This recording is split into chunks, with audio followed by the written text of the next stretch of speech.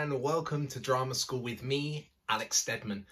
I really hope that you enjoyed yesterday's 7 levels of tension exercise and you managed to get nice and sweaty, ran around, different tension in the body, and all of that stuff is going to really help as you start to create characters. And I'm very happy to announce that we will soon be starting our first year spring project.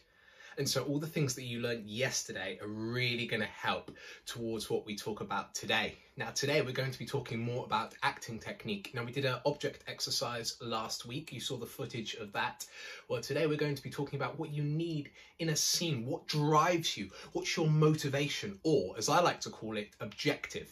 Now, I learned a very, very long time ago that from an amazing teacher that objective is a positive solution beyond a problem.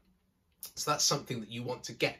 My objective at the moment is to get out of drama school with Alex Stedman at the kitchen or in this room now and to go back to where we used to be in the amazing hallowed hall. So that will be my objective. But how do I get that? What do I do? Well, I need an action. And an action is to make or to get. So that's driving another character. So that's what I'm doing towards another character. So for me, it would be to make the person that owns the building let me back in and do my lessons there. That's my objective, but what's at stake? You need to have high stakes. You can't just be having low stakes in these scenes. It needs to be something really high. And so for me, at stake, if I don't go back there, then drama school's just going to fail. So it'll be a failure that's then going to affect money, and it's going to affect my life.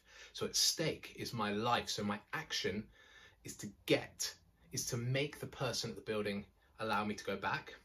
At stake is life, and my objective is to be sitting in the building teaching all of you face to face instead of via camera. And that is action, stake, objective. But there are things in the way, aren't there? There are obstacles, because I can't just walk in there and go there because they banned me from the building because I was throwing these outrageous lessons. So that's my obstacle, and I'm going to get there.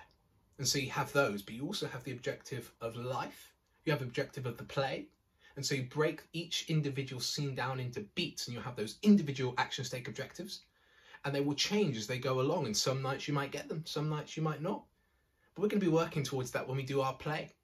And some of you have been saying, what play are we going to do? I've heard there's rumours that we're going to do a play. Are we going to be doing Mogadishu? Are we going to be doing The Flick by Annie Baker, one of my favourite playwrights? We're going to be doing Cleansed by Sarah Kane. Thank you so much for watching today. We've learned so much, and I'm looking forward to seeing you again tomorrow.